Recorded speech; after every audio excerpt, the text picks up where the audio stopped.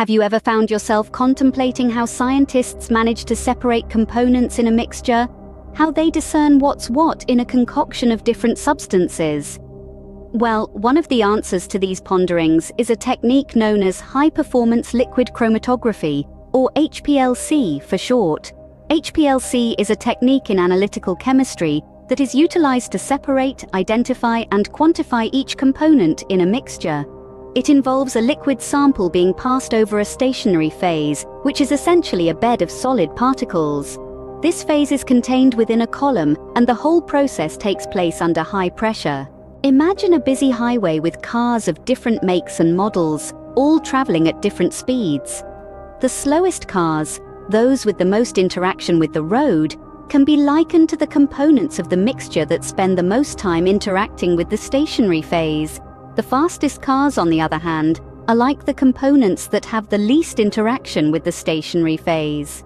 This difference in interaction times is what allows the components to be separated. So, how does this work exactly? The liquid sample is introduced into the system through an injector, and it's then carried through the column by a liquid known as the mobile phase. This mobile phase is pumped through the system at high pressure, hence the name High-Performance Liquid Chromatography. As the sample travels through the column, different components interact differently with the stationary phase. Some components stick to the stationary phase longer than others, causing them to move through the column more slowly. This results in the components emerging from the column at different times, effectively separating them. Now, you might be wondering, why is HPLC so important? Well, for one, it's incredibly sensitive, meaning it can detect even very minute amounts of a substance. It's also very efficient, capable of separating and analyzing a wide range of compounds in less than an hour. Additionally, HPLC is versatile, able to analyze samples in various states, from gases to solids to liquids. Because of these remarkable properties, HPLC finds application in a multitude of industries.